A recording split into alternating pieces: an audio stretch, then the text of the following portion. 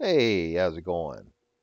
All right, this is Colin Powell. He was on Face the Nation on Sunday, and he had some interesting things to say about the George Zimmerman case that I want to share with you guys. Message. What do you think the implications and the fallout of the Trayvon Martin case will be? All right, he's got asked the question, and there's going to be one sentence answer, but it's actually two answers. So I wanted you to hear it. It's very short.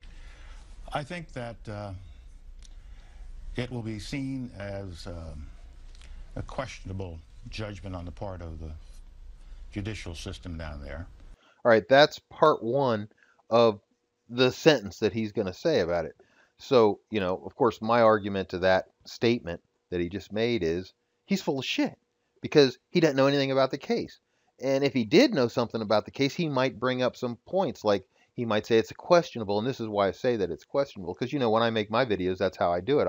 If I say something, if I make a point of fact, then I try to back it up with other facts to prove that I'm right.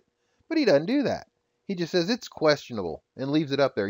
And the fact that he's such a smart guy, of course, we have to just accept that. You don't need to give me any evidence. Oh yeah, right. Colin Powell said it. That's why it's questionable. But the second part of his sentence really bugs me. Listen to this. But I don't know if it'll have staying power. These cases come along and they blaze across the midnight sky, and then after a period of time they're forgotten. So what does that have to do with the first part of his sentence? I mean, the first part was whether the case was valid, whether the ruling was valid, right? But then he immediately says, but it won't have any staying power, He's just concerned about the staying power. What staying power? What are you talking about? Well, I'll tell you what he's talking about. The race baiters and these people that are really against guns and stuff that use this case for that, they are adamant that this case, at the very minimum, bring down the stand your ground law.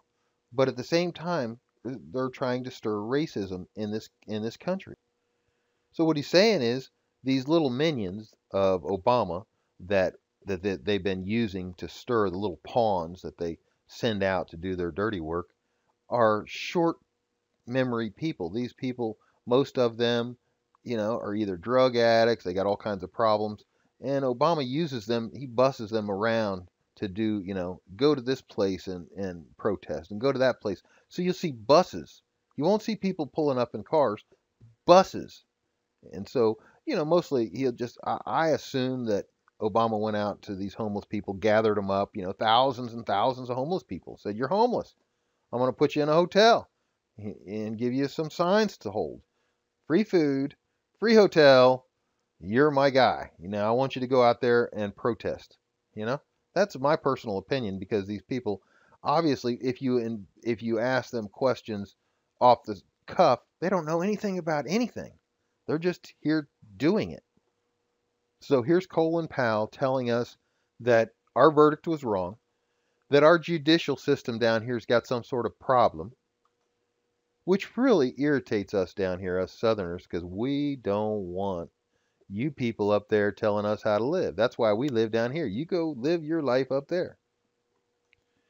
But then to say that the anger that they've stirred in the hearts of these ignorant people that have no clue about what happened in the case doesn't have staying power, that rubs me wrong.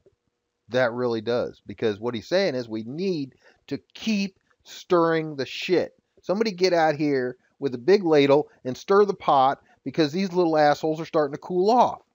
It bugs me.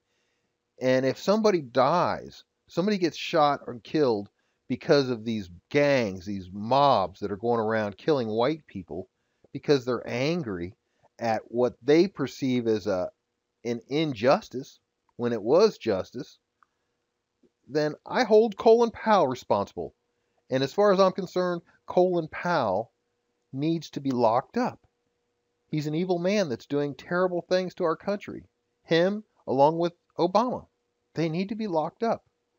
So that's my opinion, and I'm just glad that I was able to say it. So good talking to you guys.